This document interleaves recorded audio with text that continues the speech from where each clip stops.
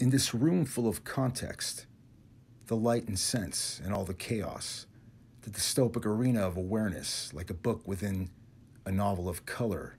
and the utilitarian focus that resembles one's ability to suspend danger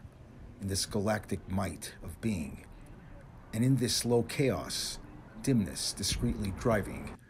all the stop signs and speed limits that's seen on the road and form like many before who walked into its kitchen,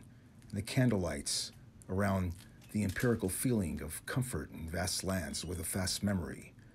and of all the fractures encapsulated by the spirit and the singularity embodied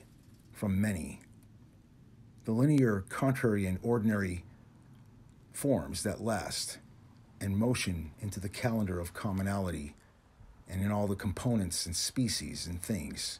we seek for this awareness and knowledge of